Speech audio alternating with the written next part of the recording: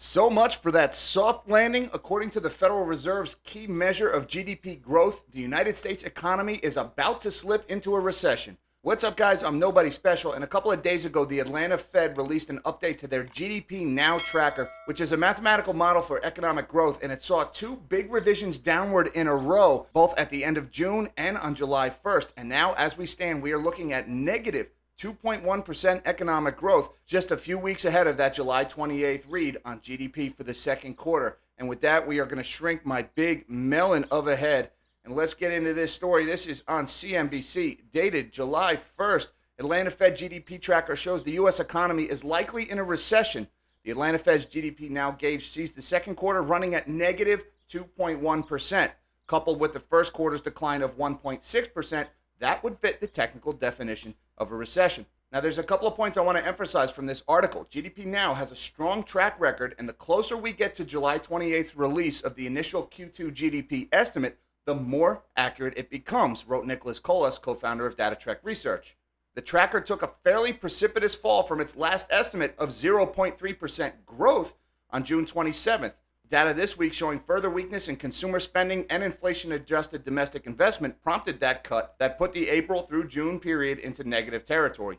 And looking here, this is the Federal Reserve Bank of Atlanta's GDP Now website. I'm going to put links down in the description below so you guys can see this data for yourself. But here is what they're talking about. And this is the latest release from July 1st. And this brown line here, this is the Atlanta Fed's GDP Now estimate. And you can see it's been trending down steadily since a high in mid-May. And then all of a sudden, wham, at the end of June, this thing has taken a nosedive deep into negative territory. And remember, the closer we get to that June 28th GDP reading, the more accurate this indicator gets. Now, I also want to emphasize that this is not some analyst's opinion. This is not some guy weighing in or any kind of estimate. This is a mathematical model. It's constantly evolving. It takes data that's released on a regular basis from all these government agencies and organizations, and it compiles it into this complex mathematical formula and spits out this number. So I just want to emphasize, this is a mathematical model, not some guy's opinion, and this has a very good track record. Actually, if you take out the few months surrounding the pandemic, this thing is incredibly accurate, and there's only a couple of data releases left between now and the 28th release of GDP. And this is looking at the report itself that was just released on July 1st. Again, link down in the description below. You can see that chart that we just showed a few minutes ago. But on page 3 here, you can see the actual history of the GDP Now tracker and what its value has been. You can see we started on April 29th with a 1.9% positive number, and that number has swung quite a bit. It hit a peak of 2.5% positive growth on May 17th when the retail trade and industrial production numbers came out. And ever since then, it's been trending down. And you can see here on June 28th, it was at 0.7% positive, and then we had two consecutive downward revisions on June 30th and July 1st. June 30th, we dropped from 0.7 all the way down to negative 1.0, and then on July 1st, we dropped all the way down to negative 2.1, the lowest it's been since this data started getting released on April 29th. Again, there are only 5 more data points between now and the 28th. And again, as time goes on, this mathematical model gets more and more accurate. And the big drop down, this big drop to negative 2.1, it came from the ISM Manufacturing Index. And here we see on July 1st from MarketWatch, this is manufacturing grew at slowest pace in 2 years, ISM finds, and another sign of economy slowing. This was the data point that feeds into that mathematical model of GDP Now that caused this big downward revision. And the ISM Manufacturing Index fell to 53% from a previous reading of 56.1%. Now, it's important to note, any reading above 50% in the ISM index is technically growth, but we went from high growth, 56.1, to a much lower growth of 53%, and when you feed that into that mathematical model, it brought the whole indicator down substantially. The Institute for Supply Management's barometer of America's factories fell to a 2-year low of 53% in June. The ISM index dropped 3.1 points from 56.1 in May.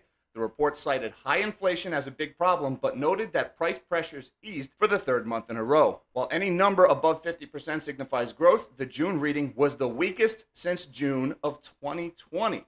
You may recall, June of 2020 was a rather doo-doo of a month. Let's not relive that year, shall we? Economists polled by the Wall Street Journal had forecast the index of 54.3, so a big downward surprise. And here you can see that ISM index has been trending down, down, down all year long, now the lowest since June of 2020. Some key details in that ISM index. New orders declined 5.9 points to 49.2, the lowest since May of 2020. Production barometer rose 0.7 points to 54.9, indicating that factories are still running at full tilt. So that's a positive indicator. But the employment gauge dropped 2.3 points to 47.3. That's the lowest in 22 months. More layoffs happening. And the price index as a measure of inflation slid 3.7 points, 78.5. It's fallen 3 months in a row after touching 87.1 in March. So there's a little bit more of that inflation is peaking narrative. We talked about deflation on Friday in my live stream. We're starting to see that in this ISM index. At least in the short term, it looks like inflation is coming down. Now, as I mentioned, we only have 5 more release dates between now and the actual GDP number that comes out on July 28th. And here's what they are. We have the International Trade Report on July 7th, wholesale trade and employment situation on the 8th, retail sales, inventories, and industrial production on July 15th, housing starts on July 19th, and then the final estimate the day before the actual GDP reading. Now, just a reminder, 5 more data points, and this thing has moved an awful lot in the last 2 data releases. So there's still time for this to go back into positive territory. However, I just want to reemphasize that historically speaking, this indicator, this model has been very accurate, especially as you get closer to the actual GDP number. So as time goes on, this number is going to get more and more reliable. And right now, we are at the lowest point we've been this entire quarter and still heading lower. So again, all indicators are that we are already in a recession. And remember, by the time a recession is declared, you've already been in it for 6 months. That would have started on January. Remember that peak in the stock market on January 5th. So we are going to stay on top of this indicator and give you updates as they come in over the next couple of weeks until that all-important July 28th GDP indicator. Until next time, live small and dream big.